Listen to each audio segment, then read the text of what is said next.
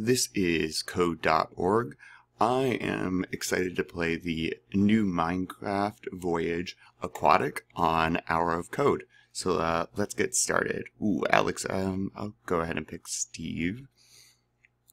You need supplies for the voyage ahead. Collect a boat from the chest. Okay.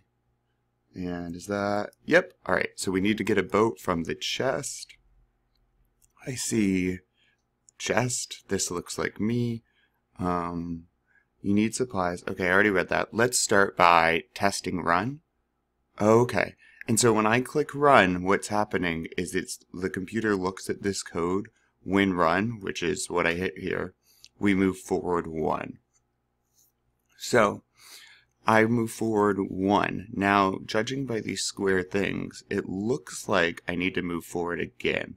And how we do that is I can click on this move forward, hold down on the mouse, drag, and let go. I don't think we need to turn left because it's right in front of us. Okay? So let's try. I'm gonna hit reset, and then I'm gonna go ahead and click on run. Ooh, he looks happy. I think awesome. We did it. Let's keep going.